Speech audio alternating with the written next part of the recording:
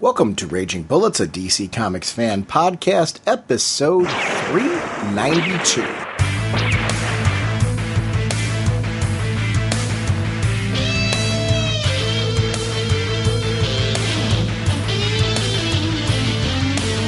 Welcome to Raging Bullets. I'm Sean Whalen, Dr. Norge, and I'm joined as always by my co-host Jim. I'm a little worried right now because Sean posted on Facebook that I torture monkeys. So says the sensei of the Whatnot Segulent and the Duke of You-Know. Hey, I am very simian-friendly here. That's the one thing I want to make sure people realize. I love monkeys. They are awesome, and they rock. On this episode, we're actually going to be talking about The Movement issue number 12, the final issue of that, the Batgirl annual number 2, and Batgirl number 31, which is where a lot of the intro came from on there. We are proud members of the Comics Podcast Network, the League of Comic Book Podcasts, and the DC Infinite Podcast Partnership. Sponsoring us this episode is DCBService.com and InStockTrades.com. Over at DCBService.com, you can pre-order the Future's End event with books like Action Comics Future End, Aquaman Future's End, Batgirl Future's End. All of these titles are available in a standard edition and a 3D edition. The great part about DCBService.com, they have a microsite that they've sent up right now that you can click on and make decisions on which versions of the books that you want to order. And it's great if you want to pick up a few titles that maybe you're like, I want to pick up more of the Future's End event. I don't want to get every one of them in 3D. You can pick and choose which titles you want to get and save some more money that way. All of these issues are 40% off. So it's a difference between paying like $239, for example, or $179, depending on which version you're buying. So it's nice if you want to mix and match and save some money that way, but read the titles. I want to thank DCBService.com for being our comic book pre-order source. Over at InStockTrades.com, we're talking about Batgirl and the Movement on this episode, and they have the Batgirl Wanted hardcover, Volume 4, which collects Batgirl 19 to 25, Batman the Dark Knight 23.1, The Ventriloquist. And it's $24.99 regularly, 50% off, only $12.50. They also have the Movement trade paperback Volume 1, which collects issues 1 through 8 of this really cool series. Written by Gail Simone, by art by Freddie Williams, $14.99 regularly, 42% off, only $8.69. Remember, orders of $50 or more give you free shipping, and that's InStockTrades.com. Mr. Segulent, what kind of a podcast are we? Raging Bullets is a spoiler podcast. We go in-depth into plot lines, story twists, and whatnot of the comics we're discussing on the show. So, if you haven't read the books, you may want to come back later so you can better enjoy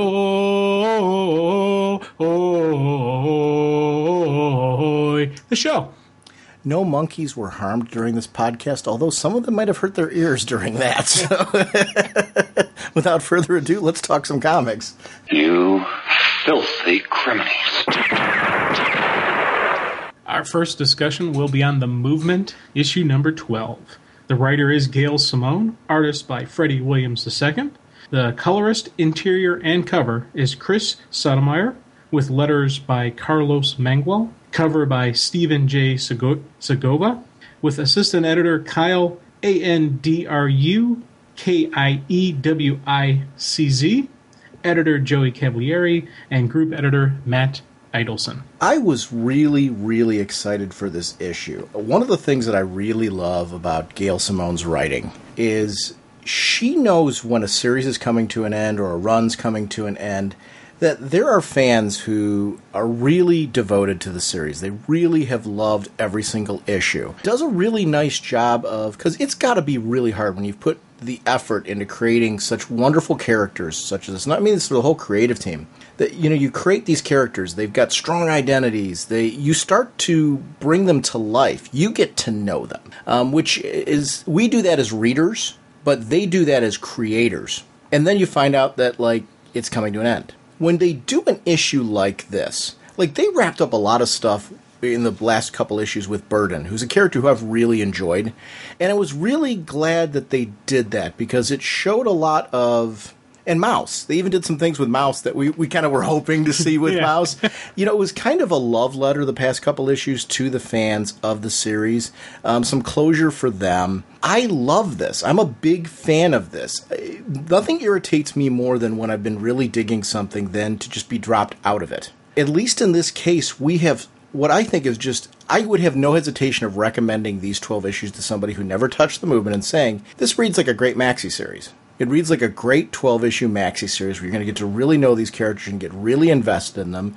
In the end, you're going to be demanding more, just because that's what this felt like for me. It felt like they really went out of their way to write a love letter to the fans. And there was a lot of metaphors in there. Like, I had this dream about, being, we would be there, a part of the Justice League and all that. And that so resonates and speaks to the fan in me. Like, I love playing MMO video games with superhero characters because that makes me feel like I can be a part of that world, if that makes sense.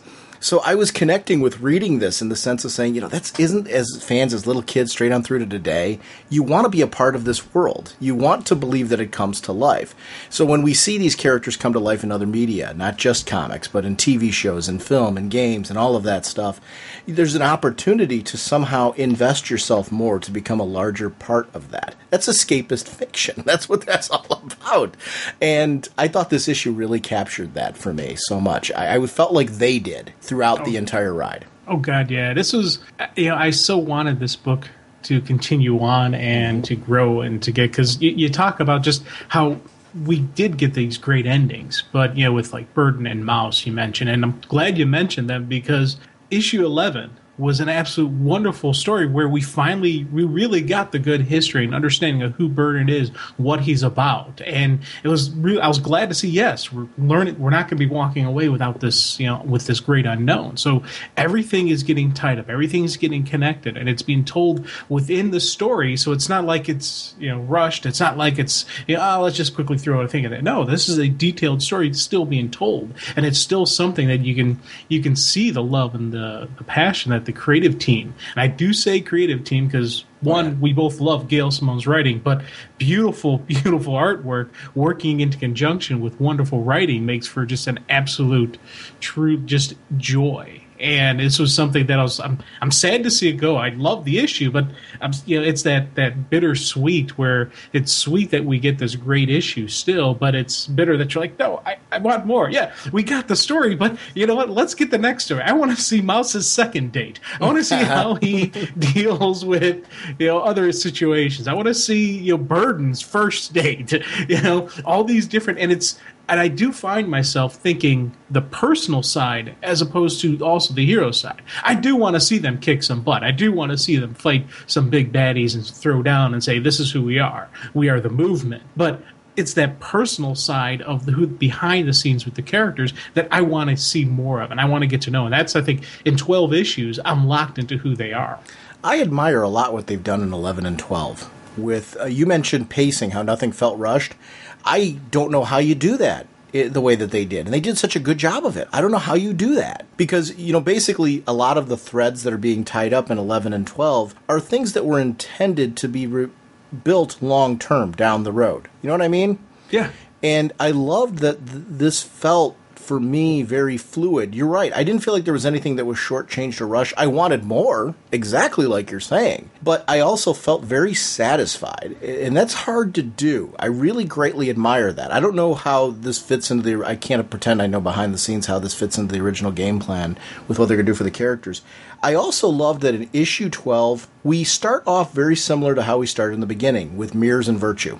I'm a big fan of bookending, where you kind of take us back to where we started. Feel like, wow, look at the growth that has happened. A lot has happened in this book in 12 issues. So you see these characters, their relationship has evolved. You start to see what their backstory is together, how everything that they've gone through has helped them both reach a greater understanding. Not to say that they're on the same page. I quite liked that too. There was still that thing there between them where they had to clearly compromise to even have the conversation, but that compromising actually shows, too, that there's a bond that has grown between them over this time span through the areas that they do understand each other. I love that. I'm a huge fan. Yeah. Oh, God, yeah. And you do get to see that these are two good people. And with all the corruption that is in the police department, this is a good cop. This is a decent person. It's not he is one of the good guys, and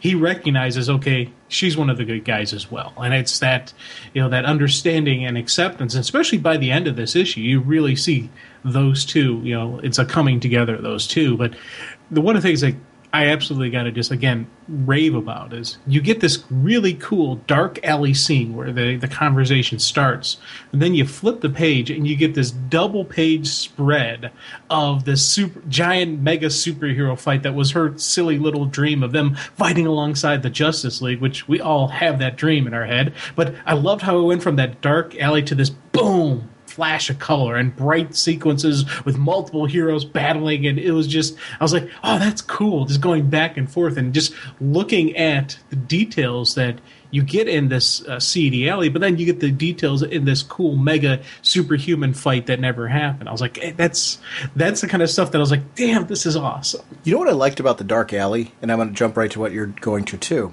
it was tender. A lot of times it's hard to bring about tender and make it mean something, because we're so used to the big bang and splash and all that kind of stuff. This whole sequence was very soft and tender. It was cool how you do that in a dark alley. You know what I mean? There was no bang, there was no explosion.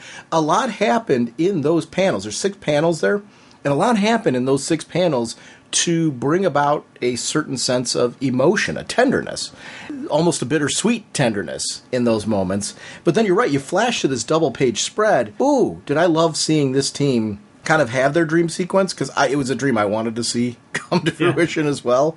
I love the sense of hope when you turn the page and you see the whole team, kind of sitting there. I liked seeing, looking at them with Virtue in the front and the whole team kind of standing there together.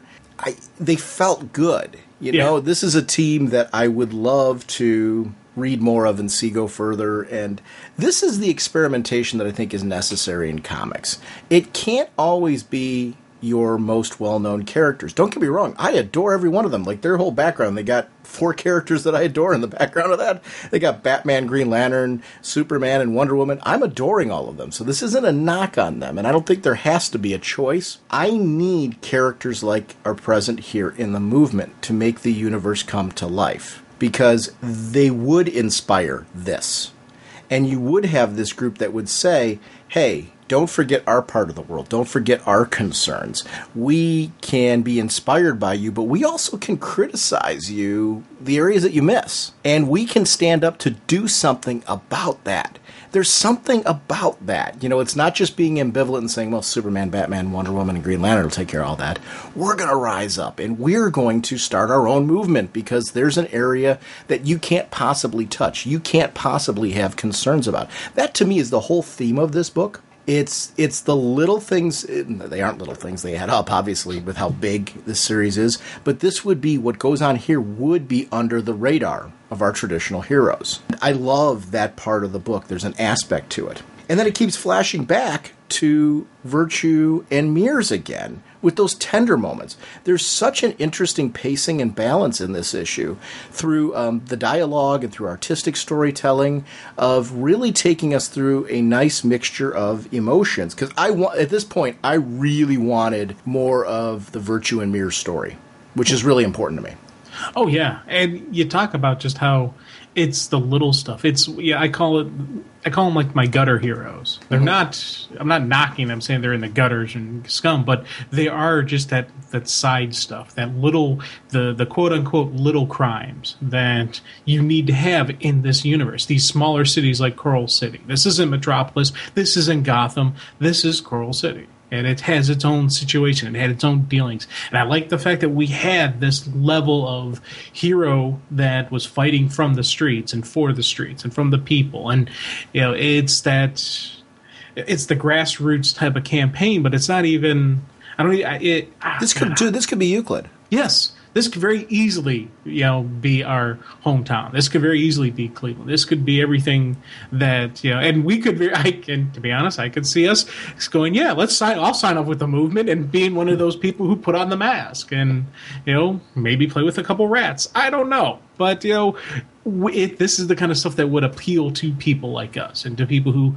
we have you want to do what's right, you want to do what's good, and like, how do I do this? Hey, here's how you do it. So if we were living in the DC universe, I could very easily see us a part of the movement. I would say it's more Euclid than Cleveland. Let me explain why.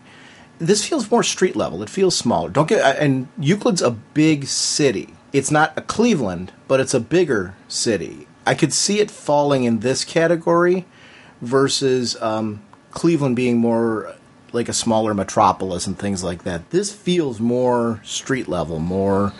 I don't know if I'm making sense in what I'm saying from that. I guess that's why I threw that out. Maybe you disagree. I think that's an interesting conversation. See, and for people who don't know, Euclid is the suburb Sean and I grew up in. It's an east side suburb of Cleveland. Mm-hmm. And for me, I would say that Coral City would be Cleveland, and the tweens where they live in is Euclid. Okay. That's how I would see this, because Coral City itself is a pretty big city, and Cleveland is a good sized city. It's not New York, it's not LA, it's not any of the Chicago or whatnot, but it is a major city, and Coral City is a major city, but it's not this big booming metropolis. It's not New York City. It's not whatever. So so that's why I see the comparison in that way, because they're operating out of one of the smaller suburbs. They're operating out of one of the, the boroughs, or however you look at the city landscape. It's this smaller section, and you got to get down and dirty, and you got to get with the people in those neighborhoods and in those type of little smaller cities. And I think that is how, and again, it's one of the reasons I kind of associated and got really comfortable with the movement when I started thinking that way. See, I was thinking more, and you don't have to agree with me on this, it's kind of like, it's interesting how he saw it a little bit differently. I was thinking more Coral City, Euclid, and the tweens, like Richmond Heights, that kind of thing. But as you were kind of explaining your rationale behind it, I'm nodding, I'm going to go, no, he's right, that works too. It's interesting how I think there's a relatability, which I think is really the message by that. I think there's probably a lot of people who are listening to this that were fans of this book that related it to their own towns, or own surroundings. And that's why these characters, they're street-level characters. There's something important to that. They're our lens into this universe. It's an accessibility point that's there. This is kind of like what Animal Man was for me. And it's one of the reasons why I'm glad that book graduated to be kind of the Justice League United, which we are going to talk about a little later. It's, I liked what Lemire did there with that street level Animal Man character. He felt like you could hang with him. These characters you felt like you could hang with and get to know. I felt like I would have arguments with some of them. There would be, if you're lucky enough to eventually become a part of the group. And I say lucky enough because even though they went through horrible things, I think there was a bond that formed between them that I think you and I can relate to with our own friendship group over the years. There's been, people that you can rely on and trust and will be there. You'll butt heads from time to time and stuff like that, but you bond together when it's the most important. And that's the message of this book. It's what I found so charming about these characters. I really loved the Mears-Virtue relationship because I think we all had so many adult mentors growing up. I'm going on through, high school, and I'm not just talking about parents, because we all had great parents, but it's also, we had a lot of people. I remember in high school, there were so many people that were there that were adults that were mentor figures. And there's something to the relationship between Mears and her, where he's trying, even though there's that problem between them, he's trying to reach out. He's recognizing that she's been running away from herself. He's trying to get her story because he knows that certain things are adding up and certain things aren't. He's trying to fill in the puzzle pieces to know what that is. Just that whole story, seeing what happened to her, and the fact that this is something that she inherits as a part of her family. This is something that has separated her from other people. It just... I just really related to the outcast nature of Virtue. Because there were lots of times in my life where I felt like an outcast. I think we all have those periods. We talk about that on the show from time to time. And I think you relate to that when you see this character kind of find herself. Because she's clearly at a point now, very different from the beginning. Not that she wasn't together in the beginning, but wow, is she in a different place now than she was 12 issues ago.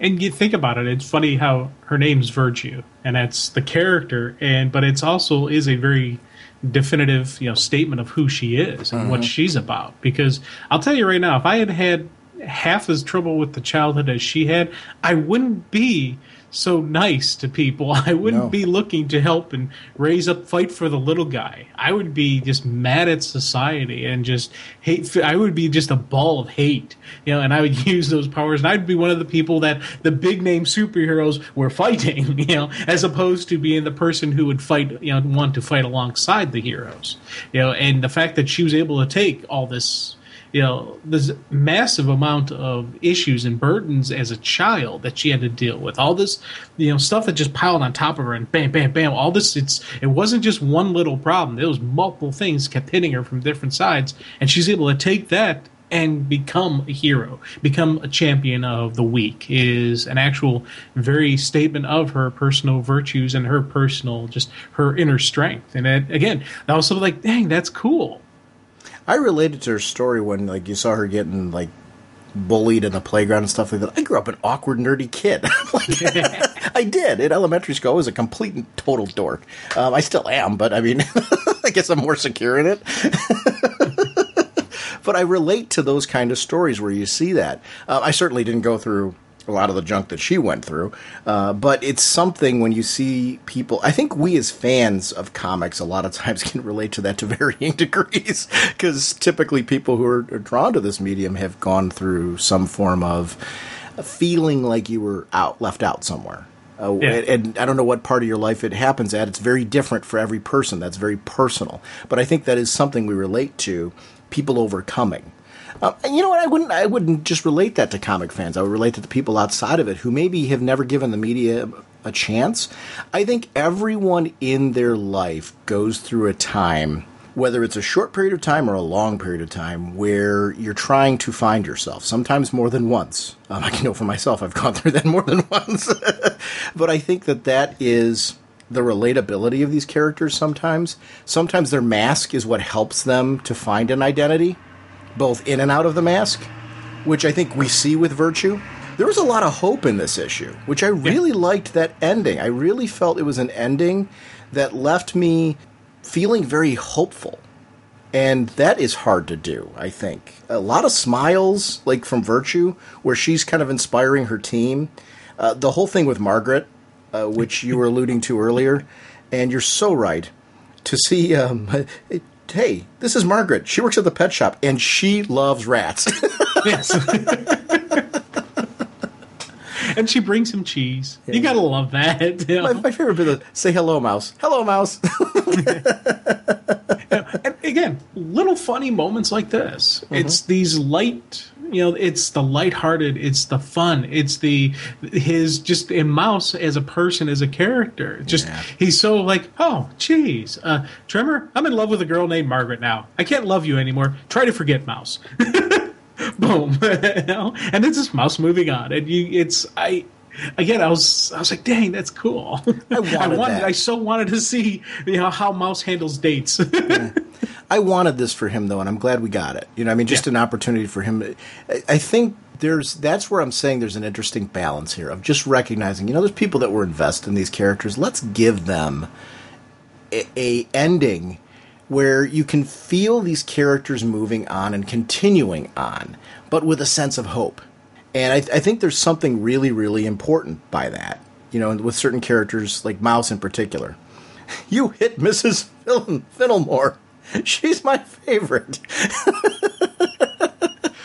And everyone is his favorite. Absolutely. I always love it. Crack up every time he does that. And it's just the way Mouse is. This is my favorite. No, this is. And it's not like a scatterbrain, but it is that animal style to him, that thinking that, because, my understanding is that mice don't have really, or rats or any of those don't have really long-term memories. They don't have that long-term stuff. It's not, they look at life as this is the moment, this is the moment, this is the moment. And I love the fact that the character has that mindset, has that styling to him.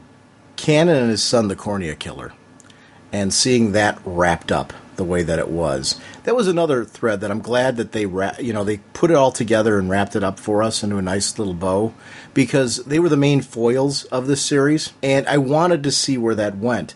I loved that there were times where I was sympathetic to Cannon, and there was times where I wanted to smack him upside the head with a brick. Yeah. And there's something to that. That was an emotional roller coaster for me. Because there were periods of time where I'm like, okay, Cannon's being genuine here. I don't know if you felt that way. Not, the part where it's my son, miss, is the cornea killer. And I need you to capture him for me before he kills again. The head down, the artwork swerved me. Really, really great job. I'm totally going to admit that. I was totally sympathetic to Cannon in that moment. Not to say that I was discounting any horrible doings that he'd done before. What I was looking at there is, okay, in spite of who he is as this, gangster guy that we've seen him on in the previous issues, he's right now sucking it up and saying, look, I this is hard for me to do. Last thing in the world I ever saw myself doing, but I need your help with my son. I thought that's where this was going. Totally swerved me. Oh, completely. And even like the panel before that, he's like, for the love of God, don't you people know anything but fighting? Uh-huh. And he's the voice of reason, the rational of peace. And I was like, what? Like, and even they're like, what are you talking about? It's like negotiation. I was like, oh, cool. Okay. And I was in my head, as this is going through, I felt bad for the guy. I'm thinking, okay, maybe this is going to be like financial sponsorship for the movement. And that's how they're going to wrap up the series, where it's not just a street thing, where they'll actually take, use some of his investments and use that to help people and this. And I had all these mindsets going, but I'm thinking he's going to help them out. I wasn't thinking any type of swerve or anything out of it. They again, just like you, I was completely in the, okay, this is going to be kind of cool. I like that. I like being swerved in those circumstances. Yeah. When it's good storytelling, that's really swerving me. Who's the thing of Catharsis? Yeah. Catharsis, or however it's pronounced. I so see her as what I would love to see in a New 52 Our Earth Hawkgirl. I know that they did a Hawkgirl story arc inside the new Hawkman series. Right. But if they did another one, I recognize what's going on Earth 2 and I love it. But I would love to see something done. She actually, in many ways, is this Earth's, Hawkgirl to me. Yeah. Because the way she carries herself. This is exactly what I think that character should be. I like that her brute strength and, the whole sword play and everything, it's not all that she is. And that is really important to me. I'm glad that the character did, I know we've mentioned on the show before, spun out of that Nightfall arc in Batgirl and came into this, because she really fits here. I want to see her in the future in the New 52. I want to see all these characters. Oh God, yeah, and she's one of those redemption type characters, because she was pretty much a full on villain before, and she's now the hero fighting. And it's what it is. It's she recognizes, okay, I was on the wrong team. This is where I should be. And I like the fact that she's paying for, just her past crimes, and even that great issue where Batgirl was in and dealing with the movement, and those two had issues. But even Batgirl was like, okay, this is maybe something, and she backed off of the movement and let them do their thing. I thought those were some great moments, and this is a character that, she could so work in so many different titles that she can make appearances. Someone like Mouse, he'd be interesting in another book, but I can't see him doing like a long-term appearance not outside of this universe. He works great here, but I don't know if I could see him in, like, say, the Justice League. Catharsis, I could see her fighting alongside them. Virtue, I could definitely see her fighting alongside them. It's, there's a lot that they could do with these characters in other titles and other books. Teen Titans. Teen Titans, yeah. Any of them in Titans. Yeah. I really can see these characters. Not that I want them split. I don't mean it that way. It's just more of to me, when you introduce new character concepts, the series just doesn't sell the way you want it to, which is, that to me is, I hate to say it that way because I love this book. You take a look at those characters and go, wow, a lot was really developed here. What can we do with these characters now? There's places you can use these characters. I would love to see any of these characters graduate to Teen Titans. Just so they're used still, because it would be a shame to see them not used. And I will see what happens with them. And and seeing Mouse seeing Tim deal with Mouse would actually be kind of funny. So I would adore I'm gonna throw away my line about keeping him in this universe. Seeing other characters deal with him and interact with him would be kind of interesting, because he is so out there and he is so Mouse that somebody who's not used to this guy, someone who's not regularly, they could play a really great straight man to him. One of the girls could be on Birds of Prey. Oh God, yeah. Again, Catharsis. She could, or however it's pronounced. I always called her Catharsis, so if that's incorrect, I'm just going to keep calling her Catharsis because that's what I'm used to.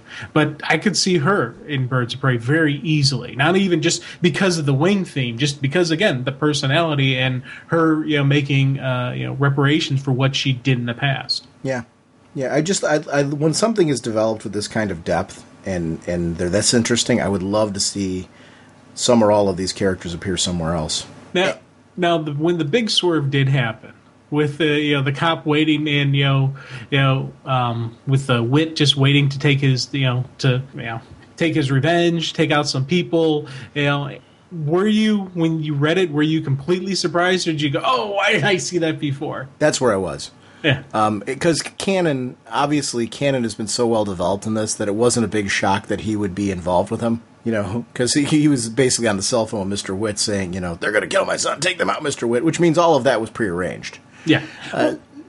In the beginning of this issue, in the cemetery scene when he's talking to his assistants, did you talk to the police? Yes. He's on board with us. And I just completely breezed through that. Didn't even realize that until this moment. As soon as he said what, I'm like, of course, crooked cop. Oh, and I went back and reread this issue, the couple panels. I was like, oh, that's cool. Okay, they gave us the answer that it was going to happen, and I still didn't see it coming because I still had all these big visions in my head of what was going to happen with the movement and what's going to happen with him, etc. I was like, oh, that's awesome. The whole her and her dad and the robbing of the bank and the relationship with Mears that was going on there, that was a story that I needed to see what their relationship was like. And I love how Mears started putting two and two together and realizing who she actually was. His whole rationalization of, she's like, so you're going to arrest me? For what? Being shot at? I think I might get some donuts and a milkshake. Kind of come with when your shift is done? And just kind of interesting to see how, like, these two, he's kind of like, you know what, listen, we've kind of come full circle here. I don't know what our relationship's going to be. I don't know if we're going to actually be friends or something like that. I know you've lost your father. We've kind of hit this point of honesty between us where there are things we probably will never be able to say to each other because of the nature of what I do and the nature of what you do. But I would still like to look in and check and see that you're okay from time to time. I think her kind of realization of his acceptance and his understanding of, I may never fully be able to understand what you're all about.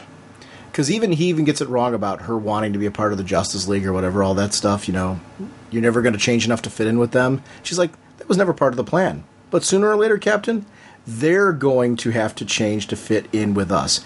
There's something to that. Super teams, in order for them to... It's one of the funny things. People get upset sometimes that, DC did the New 52 and they changed the Justice League. These teams have changed throughout their history to match the times. They do evolve. They are malleable. You take a look at the original concept, wasn't the Justice League, it was the Justice Society. Yeah. And that evolved into the Silver Age Justice League, which I've read that material. It's super cool.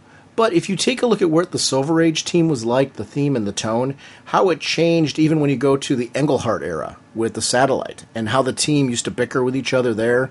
We went to the Detroit League. We went to the Bwahaha era. We went to Morrison taking over. And on and on and on. When there's something to these teams evolving and adapting over time, and these characters doing it. There's an interesting point in what she's saying. This book in many ways is representative of, kind of reaching where the readers live. And that's something that the bigger teams, the bigger books need to be able to do from time to time. There's so much in here that's like, I'm connecting to as a fan, putting my own subtext in there, but I love that. Yeah. It's funny because this is a teen book, even though they're older than teens. Yeah. It's not a kid book, but you do see that.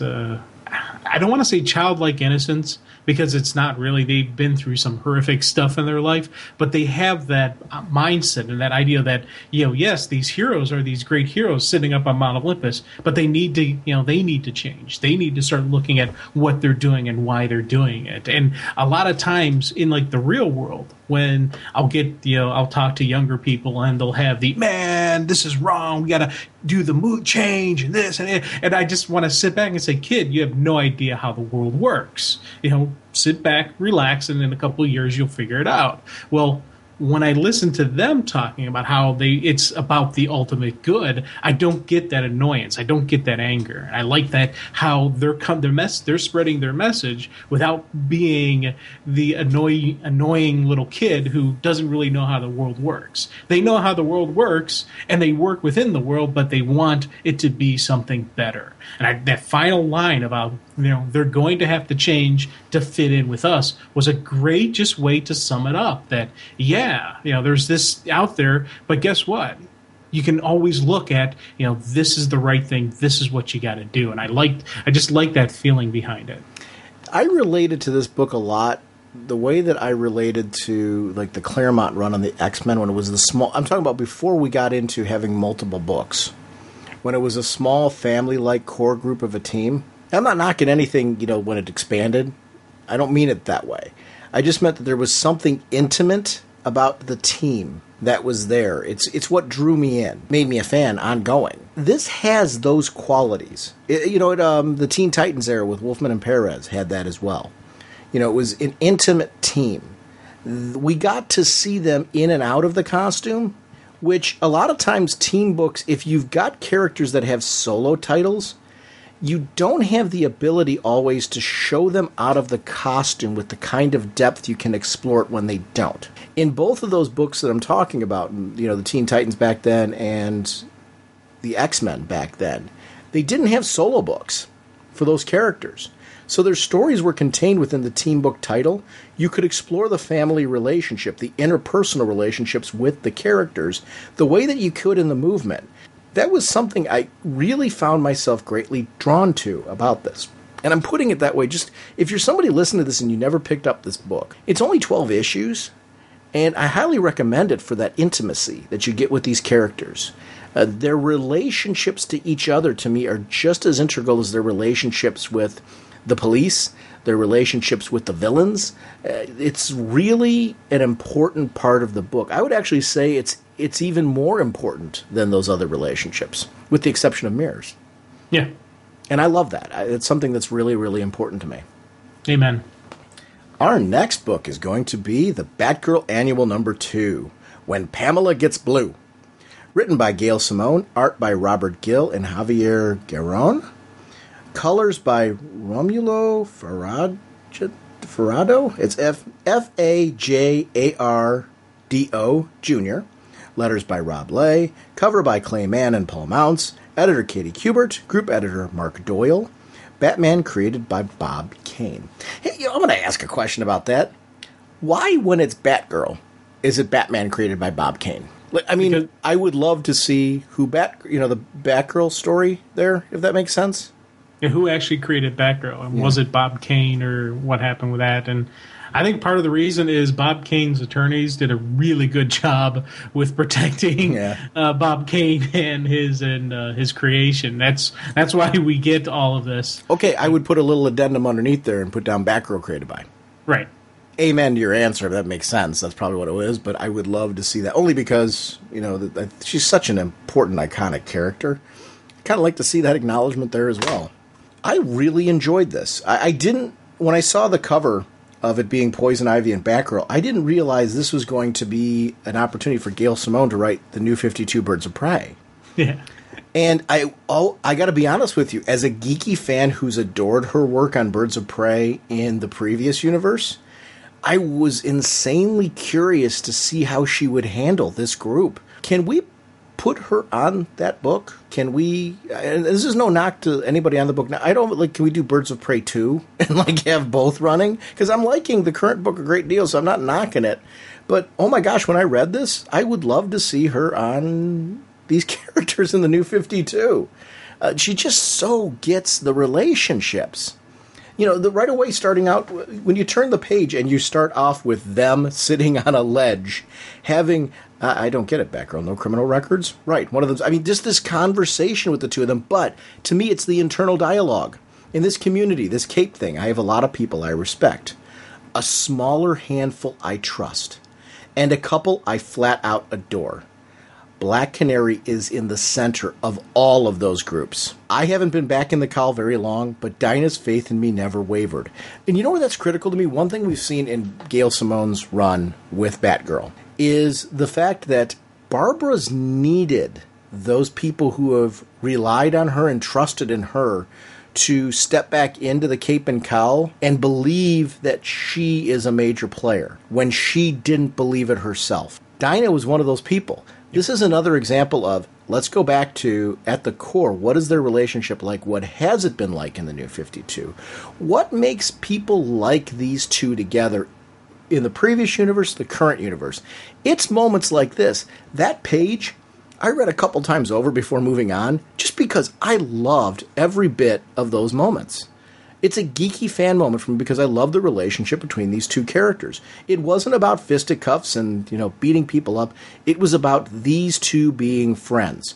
There are certain friendships in the DC universe that are really important. I used to be a big fan of the Batgirl-Supergirl friendship, way back when.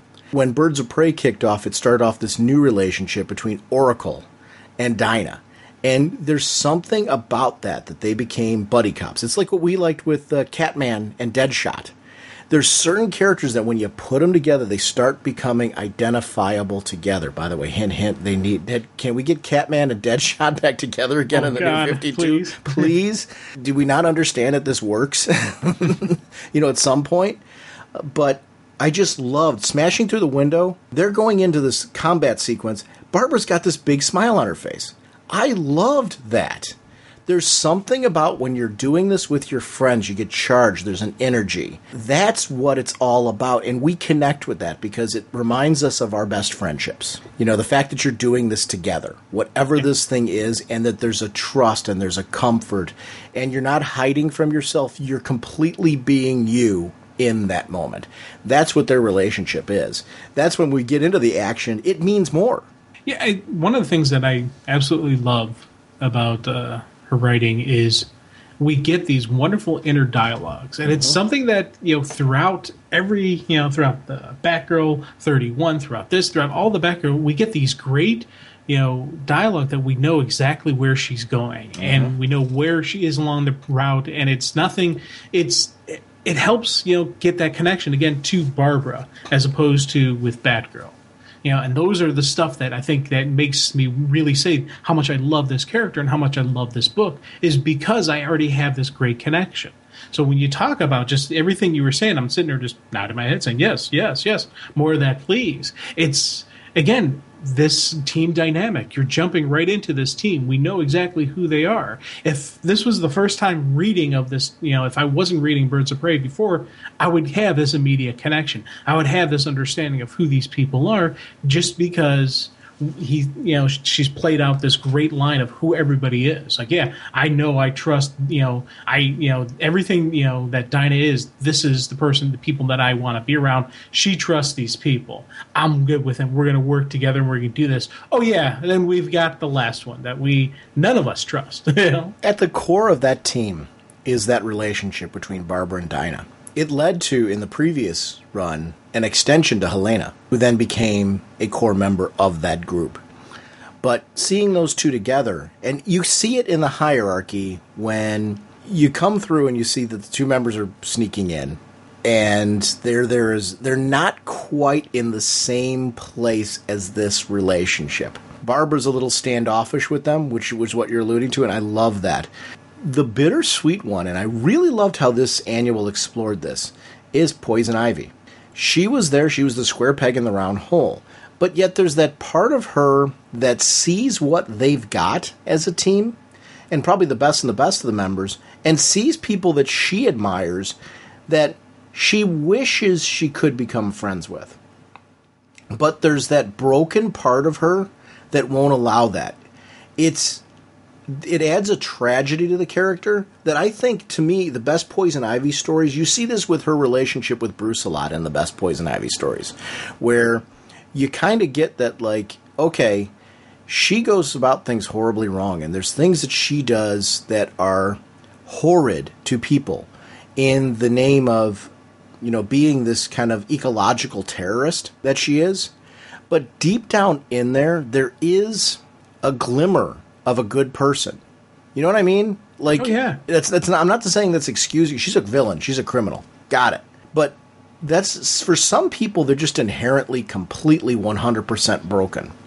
I like Poison Ivy because she's complex. Yeah. There are times where, like, you can see her in certain stories and just kind of go, she's not all bad. And it doesn't excuse anything, but that's not the whole story.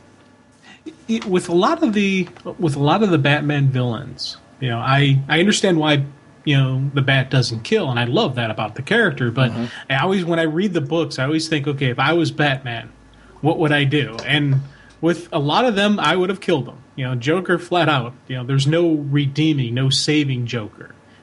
But Poison Ivy's always the one that I'm like, you know what? She's actually is mentally unbalanced. There is that mental thing to her that, I don't want to justify what she did, but maybe with proper help, she could actually be a productive member of society. She could be the female Swamp Thing. Very easily. You look at just how Swamp Thing has this connection with the Green and the planets, but he does fight for what's right. Pamela has that same connection, but along the way, she got a little bit, broken, a little bit twisted inside the head. And I always think that with the right, care, with the right physicians, with the right people, with her hanging out with the right people, you could actually see her becoming a hero, instead of Poison Ivy, being, I don't know, whatever good name associated with plants she would be, but you could see her becoming a hero and protecting society while still protecting nature, while still stopping these people who are destroying and corrupting the killing the planet. She could learn along the ways the compassion and the mercy. How much of that is chemical? There's obviously a mental part that you're talking about, and I agree with. This issue, one of the things I love about it is it alludes to the chemical portions of it as well. I don't think it's with her, it's all of one thing. I think that's where she is complex. There's a lot going on here. It's why we see her to go to varying, and I think one of the great things that Gail Simone has done here is explained why there's so many extremes with Poison Ivy. Yes. Why she can wind up being almost heroic in one book and then, later on can be completely twisted in another. It's because of the influence of all of these things she connects with in our world, and not all of them, some of them have toxins and poisons and things like that she absorbs, makes a part of her. They twist and turn her as well. It's one of the reasons why I agree with you on the only way to rehabilitate her would be to disconnect her from all that. And I don't know that you ever could. Yeah. Because you're right, she could be, but you would really have to, she would be like an addict that you would have to keep away from, like, any form of plant life. But then again, to do that would kill her. Right. It's such a part of her life that it's, and I like the references they did with seasonal stuff, where in the different seasons she's going to have different views and different, things, just like with the plant world. The seasonal affective disorder? Yeah. I love that. That was awesome. And again, it's, you look at just these opening sequences when they're fighting, and this really cool team dynamics, and she's in there just really throwing people around. She had that moment where she had a hard time distinguishing between hostage and bad guy, and she's getting ready to crush a hostage, and Batgirl's got to stop her. Hey, that's a hostage, let her go. And I like seeing this, the fact that you're like, hello, meat, hello, little mammal. It's not a difference of person. It's, you're not a plant. You're dead. I really loved the use of Barbara's roommate in this. With the whole, they built a garden up there. And Barbara thinking of and you know what? I don't know that I wouldn't think the same way Barbara was there. I love the idea that her roommate was like, hey, we want to share this with everybody who's hungry. And I get that. I think that's really, really cool. But Barbara coming from the standpoint of, hey, look, there are people who are going to come in and they're going to take. It's interesting how the two of them had to, Barbara had to learn more about her. Unfortunately, her roommate had to learn about Barbara's side of it the hard way. In the end, I liked that Barbara sided with her roommate, because I think the idea that we should keep trying to do good things, even when somebody spits in the face of it, there's a point to that. It's the only way to send the message, that you keep persevering. And I think that was really well handled here. That Barbara learned something with how this roller coaster ride went. The roommate sort of did, but Barbara wanted to restore that hope, because Barbara's like, nah, you know what, you're right, and we need more people like you that are willing to fly in the face of the snarkiness, the sense of hopelessness, the sense of just looking out for me. We need more people that are willing to look out for others and just kind of accept that that's okay to share and to care and try to feed as many people as we can and do nice things for others. I just thought that was a neat little story in light of everything that's going on in this story with Poison Ivy. It was neat how that relationship related back. I think that's one of the neat things about an annual is sometimes you get to tell a longer form story that really develops a lot of characters and relationships. This really did a nice job of that. I like annuals when they're taken advantage of like this. This took advantage of the annual format. It wouldn't have worked as well being broken up. And I so completely was seeing life the way Barbara was seeing it. Mm-hmm. Again, I volunteer, I help out when I can, but in the end, I do look at risk assessment. It's an occupational hazard. I look at what is going to be, what could go wrong, where do we need security, looking at talking about the cameras, everything. I was like, yeah, you need to have that up there just in case, But again, as her roommate's going on, I'm like, yeah, she's right. This is a neighborhood. This is a neighborhood garden, and the neighborhood should be allowed to. Hey, you need the food, come and take it. But there is that dark side, and as she's going through this whole thing, I am thinking completely with what we saw happen, where people came in and trashed it just to trash it. Just to be, obnoxious, just because they're, a little twisted in the head, or maybe, mommy and daddy didn't show enough attention as a child. I don't know why people do hurtful things just to be hurtful, but you got to see this, and it happened here, and it was something that, as this whole speech is going on, I'm hoorahing for the roommate, but the whole time I'm thinking, man, something bad's going to happen here, and it happens, and that's unfortunately it's a thing of Gotham, but it's also an unfortunate thing in society where you have these noble intentions, and sometimes people take advantage of those people trying to help. They take advantage of it, or they just smash it for the fun of it because they're not good people. I love seeing, again, outside of costume, moments of this character, of her family, of her extended family, of her roommate, of just general society. We get to see these moments, and that's what brings me in and connects me to the character. Seeing Ivy connect with humanity with the organ farm story and what was going on with Tucker and the daughter. Yeah. And coming back on her own and having that moment where she's like, I'm going to do something that Batgirl couldn't because it's merciful. And that need to show mercy, and her learning, in many ways she's learning from Batgirl because of that, or maybe connecting with a very, very deep part of herself because of that relationship with Batgirl. That moment where she turns and even says, I'm sure your daughter loves you, we're kind of seeing an acknowledgement there that there's that little girl still in there with her. And I loved the visual. I loved the build to that. I loved the attention that it paid to the history we've seen of Poison Ivy in the New 52. It really all worked there. It was one of those moments that just shows again, boy, when Gail writes a story, she gets to the core of who these characters are, and that was a very, very emotional moment. It was cool. Oh God, yeah, and I love the moments where Batgirl is just really giving it to her about not having emotion, not having friends or family.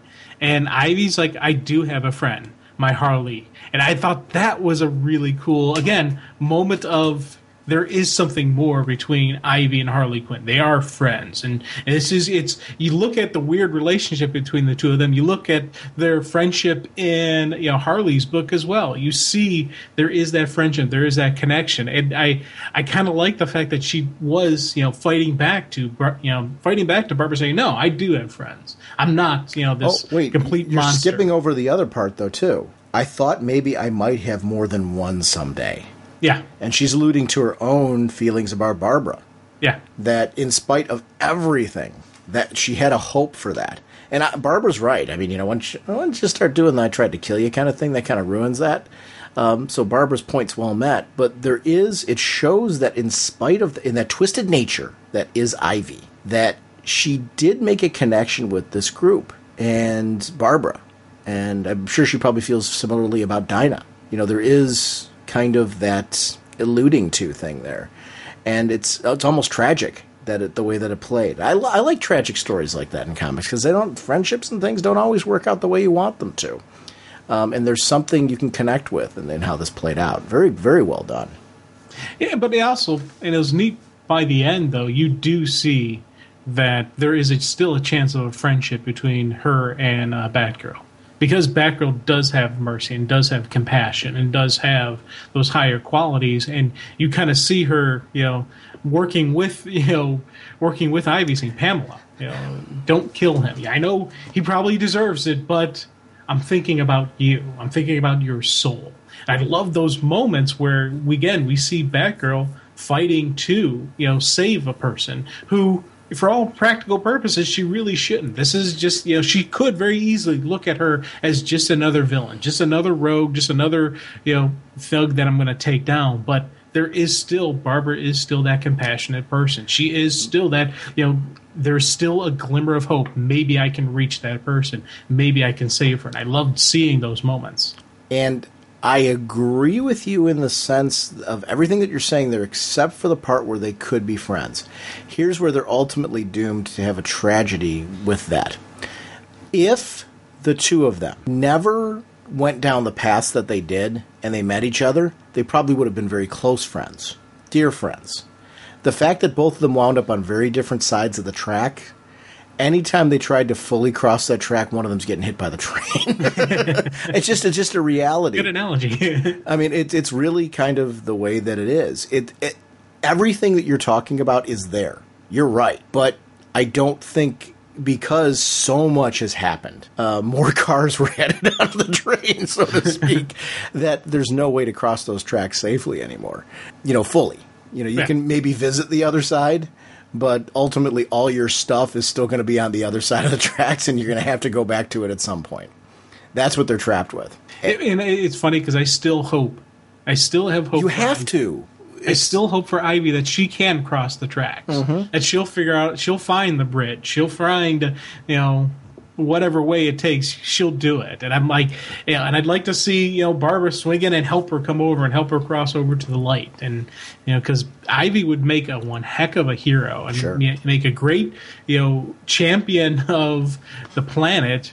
She just got to learn a little, she's just got to learn a little mercy and some more compassion and just, that person. I don't want to say humanity because, to be honest, she doesn't need to be more human, but she does need to have just that little spark, that little thing that makes the difference between a hero and a regular person. That little spark that means the difference between doing what's right and doing what's easy or doing what's wrong. And she has glimmers that she could maybe have that spark, but she doesn't completely cross over because, the hero lifestyle is a very difficult one on people, and it's very hard to stay honest and stay true down the path. And that's why some of these long-term characters, these heroes that have been around, and these young people who are could have very easily go the easy route, but no, they're going to take the hard route. That's what truly makes them the heroes, and it's she's one that she could pull it off, maybe. Yeah, for short periods of time. I think it's going to be you would see her more do that in like a team book like Birds, like what we saw, right, or Suicide Squad. But she's ultimately the one that's going to turn on them, because of the volatile nature of what she is. Not who she is, what she is. I think that's the problem. The only way to really redeem her would be for her to no longer be Poison Ivy. Yeah, if she ever did get the cure, if she ever did go full on human, and want and accept the cure. Right. Otherwise, she's going to put herself back in that place. Yeah, I did chuckle, by the way, at that scene where he's promising her the cure. Mm-hmm. I was just laughing, going, "You really think she wants that? She doesn't want that, dude." And sure enough, she lashes out and she's wrapped the ice tentacle around his neck and going, "I'm going to kill you now, meat. Goodbye." I'm like, dude, if you're gonna be in a negotiation, you have to have something that the other party wants.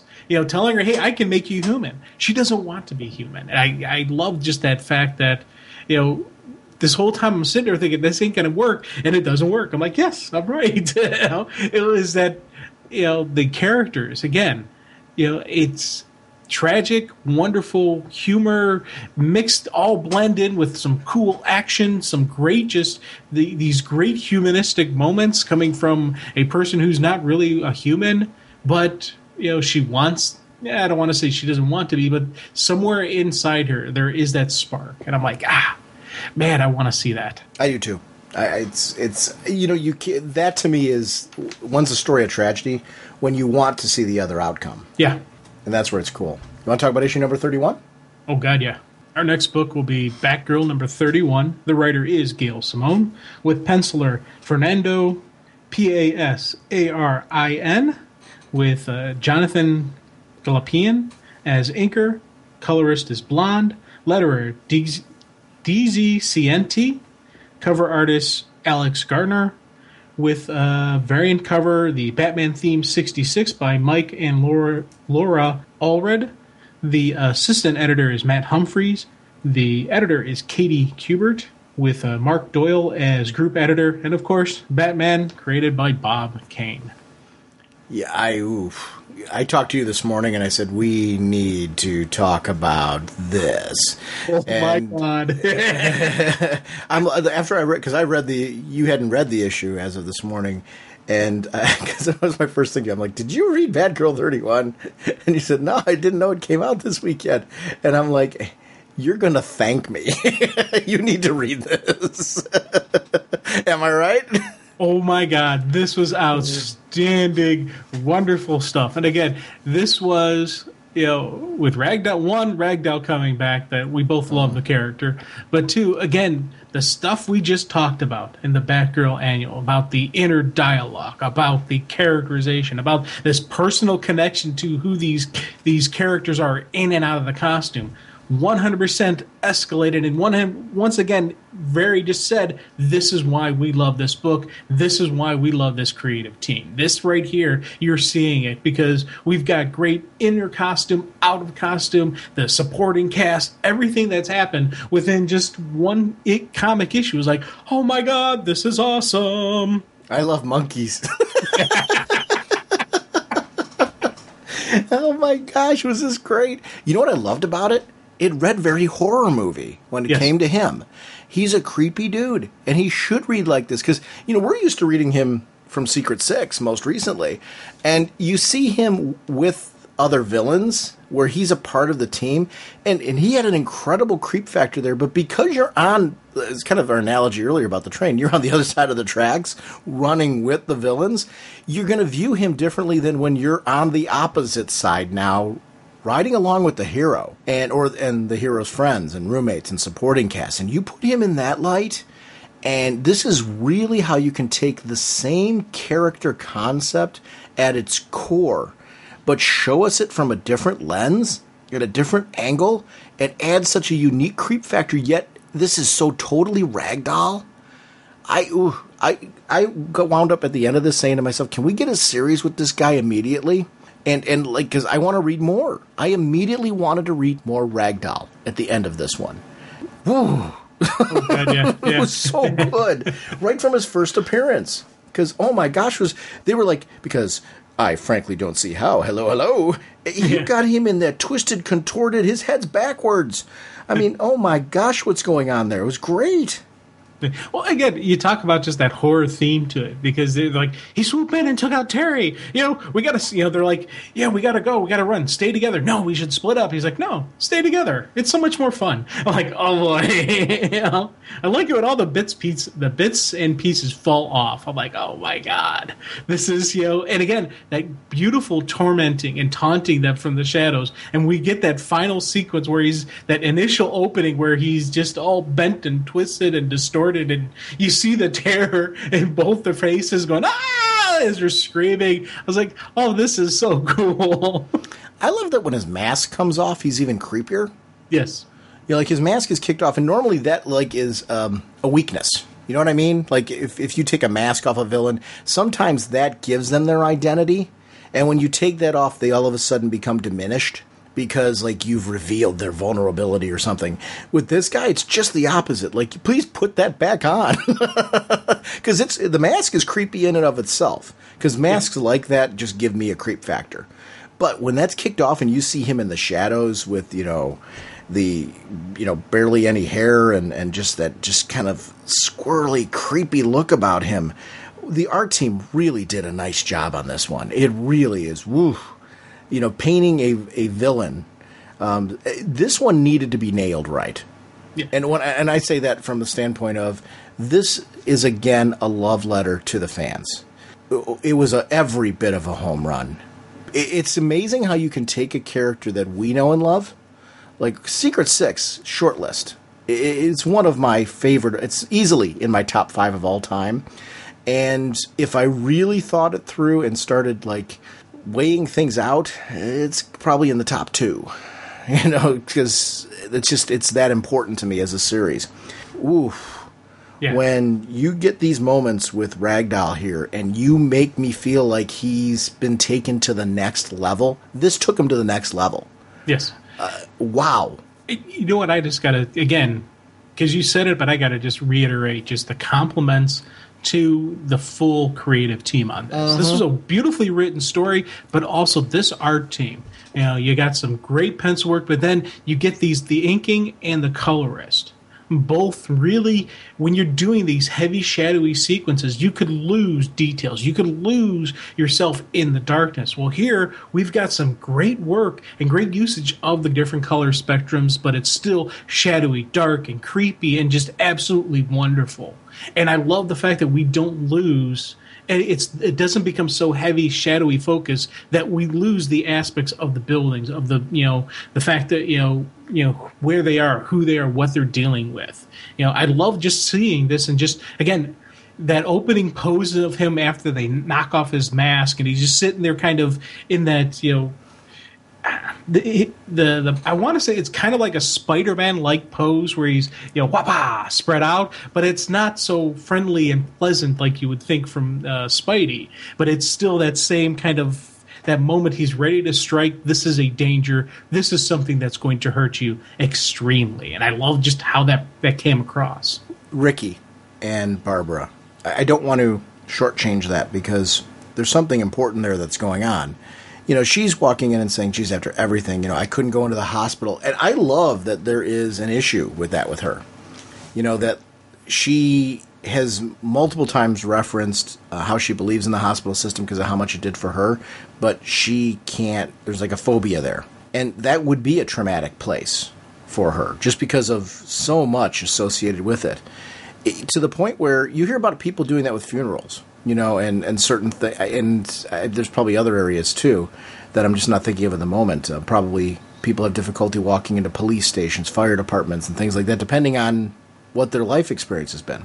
So you see her just not being able to go in. She finally goes to visit him and thinks okay, I haven't been a good girlfriend. He's going to dump me. We were just getting started. So they don't have this years and years relationship. This was something that was just in its preliminary phases. My dad shot him. That's a tough one. That's a tough one to work through. So not realizing that the actual thing that he wanted to talk to her about is, I'm suing your father. But there's also apparently from when she's leaving more to the story. He's like, let me explain. I want to know his side of it. Yeah. And I love that we were left in a place where we're riding along with Barbara. She doesn't know everything. We know there's something else there. She might go over that in her head, maybe. But What a difficult thing. And what do you do in that situation? I don't know. I see his side of it. I also see hers. Yeah, and it's a tough call to make, and it's there's going to be part 2 of this conversation. Mm-hmm. It's going to happen just because one, you can't end the story with that, so there's going to be more. There's going to go through the trial and or hearings, or maybe there'll be settlement. Who knows what actually is going to play out? So there's more coming down the line on this. And my guess is because he's talking about a lawyer, high price. I'm thinking it's one of her villains. Yeah. One of her, specifically, the oh God, what's her name? I just drew a blank. Oh, Nightfall? Thank you. I'm like, I just drew a blank because she's got the money, she's got the power, and she's got what it takes to. And so I'm thinking she's behind the lawsuit. She's behind everything. Does it have to be a villain? It doesn't have to be, because this could very easily be, just a lawyer coming to visit. Because, to be honest, you think about the story, what happened, wrongful, shooting, or was it a wrongful shooting? A lot of questions will be raised. There's a lot of areas, and I could see a lawyer going up to him saying, "Hey, dude, you got a golden opportunity here. This is what you can go with." My dad was working on a job as an electrician, and the ladder he was on collapsed, and he fell, and he broke multiple bones. And there was constant attorneys calling the house saying, "Hey, you got a great lawsuit here," and up to the point where on the last couple days of when he still had the jurisdiction to actually to file, they kept calling him and saying, "Hey, we can still do this. We can still file right now. It's not too late. Statute of limitations is not up." And they kept trying to get Dad to sue this company, and Dad's like, "No, that's not how we roll. That's not our way. We are." But I can very easily see a legitimate lawyer just saying, "This is a good thing. Talk to him and seeing where it goes." But in the back of my head, especially because there was the people observing. Everybody who came into the hospital was taking pictures of Barbara. And I'm thinking, okay, that's the bad guy, keeping a tab on him, keeping a tab on her. But the funny thing is, when this was all playing out, this is something that came back to me after reading through the first time, after seeing the suit, after seeing all that stuff, and you go back through and read through a second time. So again, really cool crafted story that we have this person out there, and Barbara's saying, "Hey, funny feeling, maybe it's just the hospital," and we see this person. So I'm thinking, okay, distant story, maybe down the line. Now the lawsuit kicks in. So again, it could be the bad guys doing the lawyer, or it could be a legitimate lawyer. It could be option C that I haven't even thought of yet. Now, the interesting part is with Ragdoll, it's this weird code that he's got about, purchase services, so to speak, and the fact that, okay, there's no witnesses and he's taking certain people out. I love the intensity of seeing him kind of choking out the witnesses before. Yeah. And going after the two girls saying, okay, I need to take them out because they could see. I like that the girls were duped. Or at least the roommate definitely was, into thinking that she was just unleashing a stink bomb, when in reality she was unleashing something that would have killed them both, and their whole crew, as well as anyone in the building. So they thought they were just doing something to send a terrorist message that would be harmless to a certain extent. I mean, it would render the building unlivable for a certain amount of time because of the stench. But they weren't doing anything that would really physically harm anybody. Not that it's any more legal what they were doing, but at least in their mind they weren't harming somebody.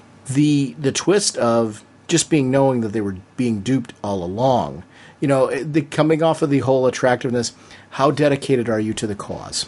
Are you? There's this need when you get involved with something a lot of times to be more involved than somebody else. To do more than somebody else, to be a little bit more relevant to the cause than somebody else. If you're doing it for the right reasons and you have all of the correct information, that can be a very, very good thing. On the other hand, you can be manipulated by that into doing things that really take you far away from the original path that you went on. I love that exploration in this, how easy it is to manipulate somebody.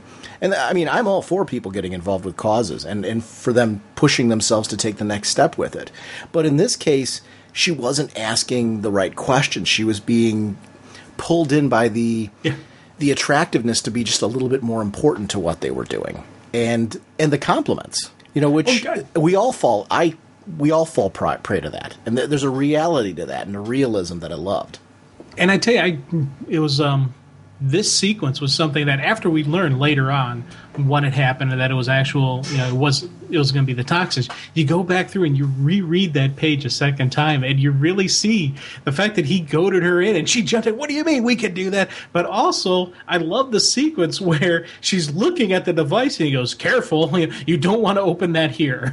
And you can kind of see the whoa look on his eyes. He went from being this very calm, martini sipping guy to being, hey, hold on right there, don't open it up here, And I love the fact that was some great art details, especially around the eyes. You can really see there's something more to this. And again, something completely didn't notice or even think of until later on. And I thought that was, again, this book had some really awesome swerves in it. And, I loved how it played and, had me drawn in right along with them.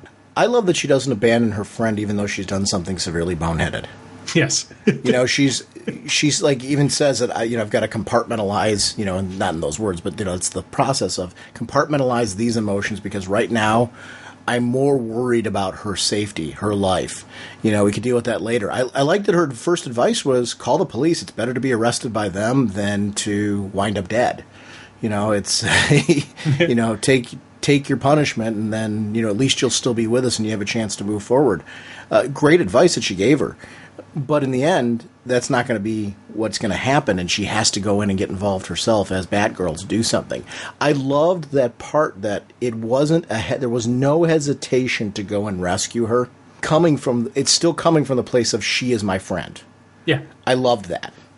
Oh God, yeah, and I like the fact that when she said, "Yeah, we tried calling and they don't believe us," and then later in the issue, at the end of the issue, we see, okay, really, it's all about the power and the money and the connection of, don't worry, we took care of the cops; they're not going to be around. So that when their initial call came in, it was really the big money affecting stuff in Gotham. There still is corruption in Gotham PD. There still is corruption that's going on. So it wasn't just the fact that the cops we're not going out there. There was more to the story. There was the big money influences preventing the police from showing up to make sure that their meta assassin would do their thing. Make sure that the company stays off of the news radar and no one knows what actually happened in that building. I thought that was a great little nice side piece to put right at the end of the issue, just to let us know, again, wrapping all these pieces up. That was a really cool thing. I was like, dang, that's neat. She asked the $1 million question, who are we doing this for? Anytime people can't tell you that and you don't know who you're really working for, you got to say no. Yeah. You just got to. Yeah. There comes a point where, it's sorry, I understand that you've got to keep confidence or whatever, but I'm not breaking into some place when I don't know who I'm doing it for. That live and learn experience there. I loved, you're right, that reads differently the second time around. Yes. And that to me is a sign of a great book. Honestly, I would say that fits all three of the books we just talked about. The Movement, issue number 12, reads very different. The Batgirl Annual read very different the second time through, and so did this. And all of them rich reading them through the second time around. The one thing I gotta say, aw, so adorbs. You should totally date her. She seems nice, don't you think? You said you were going to kill me. Oh, right. Well, there is that. Ragdoll. He's just... But even, I love that. Even the bit, you know who you're working for, right? Yeah. These people buy the water rights in poor countries, turning the indigenous people into slaves just to have access. They covered up a toxic waste spill that cost hundreds of deaths. They do obscene testing on live monkeys. Wait, what was that about monkeys? All of that list that she read off, never mind. A job is a job, I usually say. It's the erratic nature of Ragdoll. It didn't take anything away from the horror, yet for me, I'm like, this is the guy I loved in Secret Six. Yeah. But we're seeing him from that different lens. And that's the magic of this. When you understand a character like Gail Simone does, like Ragdoll, and you say, wait a minute, we're showing him now from the other side. We're really going to show people why you should be creeped out by this guy. Yet there's something familiar there for the longtime fans. That really worked. Because this was super creepy. Oh, God. And you know what? That whole sequence right there, once again, another one that second time read through when I stopped and thought about it, because the first time I'm reading, I'm laughing because of the monkeys. I'm like, yeah. And then I went back and when I was reading through it a second time, I was thinking, you know what? What she was doing that whole time was just stalling. She, in her mind, wasn't thinking, I'm going to convince this guy not to kill me.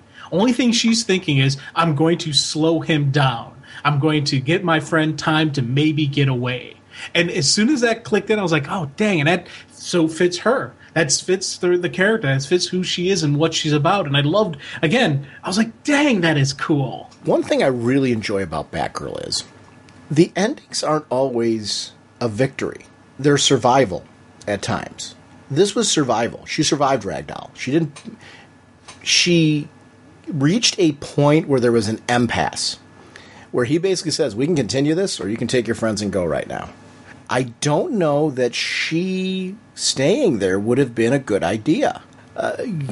It's a battle. Do you think she would have won? Well, that was the beauty of the inner dialogue, where all of her normal arsenal stuff wasn't going to work. Mm-hmm. And she's like, can't go with holds, can't go with flipping, can't go with it. And she's breaking down the list of what she can do and what she can't. And she's like, she's just got to go pure on brute force and just start pummeling him. Right. And, basically, she was at a point where she's like, it would have been a tough fight for her. Now, I always put my money on the hero, especially always put my money on Barbara because, again, improvise, adapt, overcome is just part of who she is and part of the greatness of the character. But you listen to the dialogue, you listen to what was going on in her head. She was up against something that was going to be really tough on her and very difficult, for her to take out. And I love just that moments again. Two characters recognizing, okay, this is where we're at right now. And I thought that was kind of neat.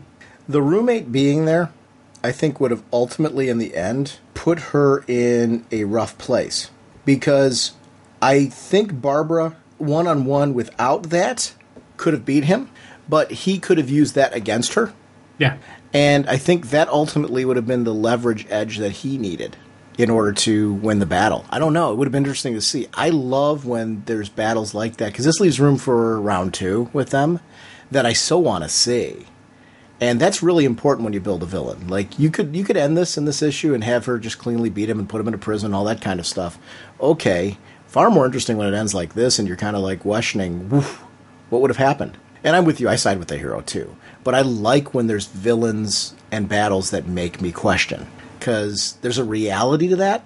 And I like that about Batgirl. I like that about her book, that it's not always about, when you're trying to do good, is it about your win-loss record against villains, or is it about your win-loss record on ultimately saving and helping others?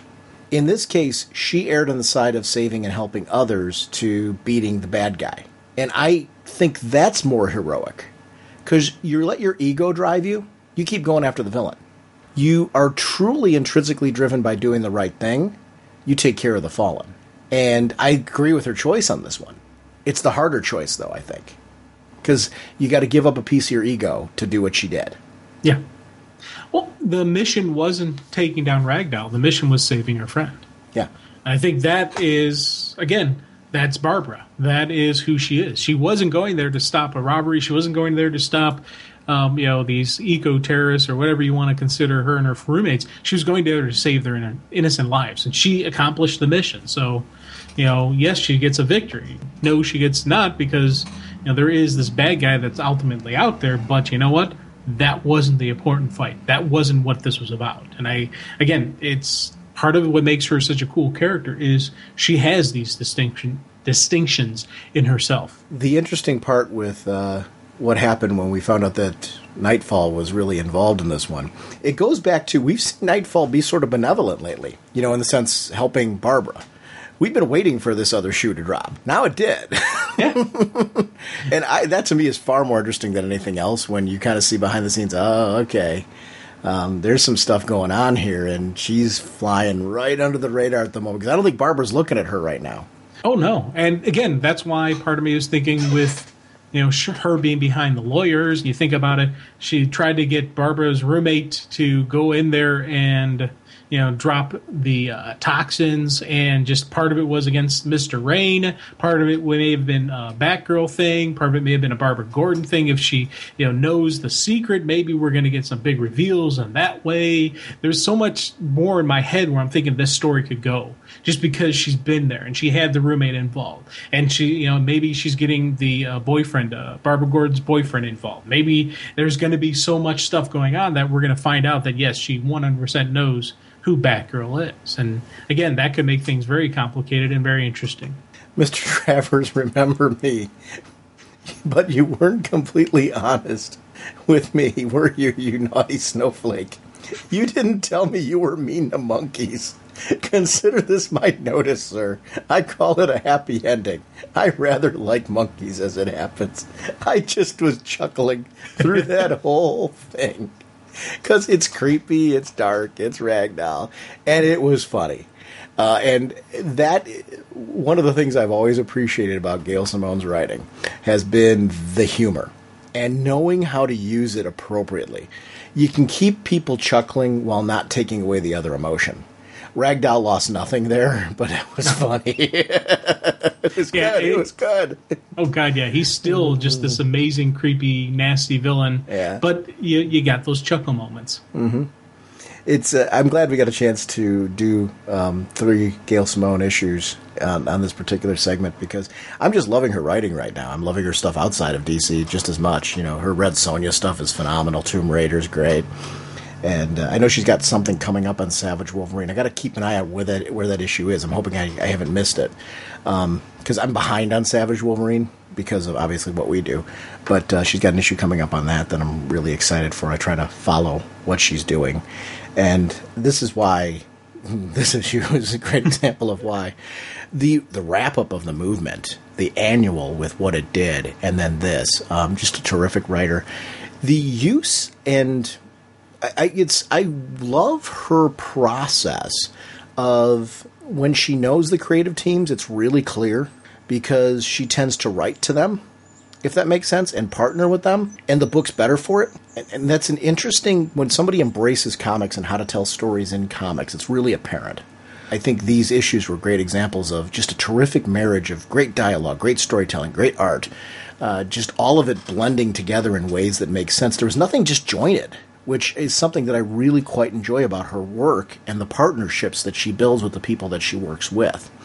And, whether it's through the delivery of her script, the understanding of the artist, the relationship with their style of storytelling, this is stuff that I really, really enjoy. And, wow, she just rocks. Yes. Holy caffeine! I want to remind everyone about our show website, ragingbullets.com, where you can find news about the show, where things are going. I also want to shout out our Facebook group. We currently share a Facebook group with DCinfinite.com, which is your DC news source. And it's great to have such a wonderful community of people that are talking about everything going on in DC, but also the whole comic book and geek culture genre that we all know and love, from sci-fi to blogs that people have to podcasts that are out there. Just a great opportunity to collaborate and talk about the things that we all know and love. It's just a wonderful community, so I urge you to join. That's separate from our Facebook page. We have a Raging Bullets Facebook page and a Twitter feed, both of which feed from our website, so those are great ways to find out about the show as well, if you prefer to check it out via Twitter and Facebook. We have a Google Plus page, and Jim and I both have personal Facebook pages, and I have a personal Google Plus page. Feel free to add me if you'd like to as well. I love chatting with everybody about the show. I tend to post show news from the Raging Bullets account, but if I'm posting personally, it's always under my account, so if you want to interact with me directly, please feel free to add me. I'd love to have you a part of any of those pages. I would like to remind everyone about our show voicemail line. It's 1-440-388-4434 or Dr. Norge on Skype. And just want to remind everybody that we love having your comments a part of the show. Feel free to call in about anything DC related. There's a lot of cool things coming up. Once again, sponsoring this episode is DCBService.com and InStockTrades.com. Remember to check out DCBService.com's Futures and Microsite, where you can pick and choose which books you'd like to order from the 2D or 3D editions of the Future End specials. Also, I want to remind everyone that DCBService.com is a digital partner. If you do any digital purchasing, please link your accounts with DCBService.com. We actually have a handy link on our website where you can go right to their website. And if you do your purchasing through their site, it doesn't cost you anything more, but you earn 5% of those purchases towards DCB service orders. It's a great way to get something back and to support a show sponsor. Over at InStockTrades.com, they've got the Batgirl hardcover Volume 4 Wanted, collecting issues 19 to 25, and the Batman the Dark Knight Ventriloquist 23.1 special, $24.99 regularly, 50% off only $12.50. The Movement Class Warfare trade paperback, collecting issues 1 through 8. This 144-page trade paperback is $14.99 regularly, 42% off, only $8.69. If you haven't checked out this book, I think it's pretty easy to tell in this episode how passionate Jim and I were about it.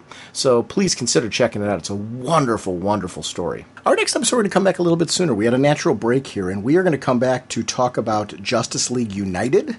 We are also going to come back and talk about Secret Origins, Jonah Hex in All-Star Western, and we're going to talk about the Superman Doomsday kickoff with that one shot. So we will see you then. Bye!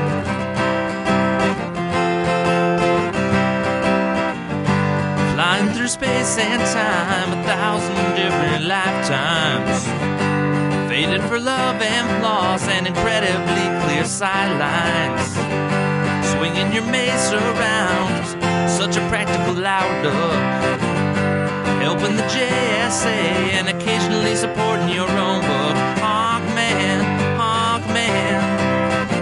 eagle eyes can't see. Hawkman, your plan and what you do to me. Hawkman.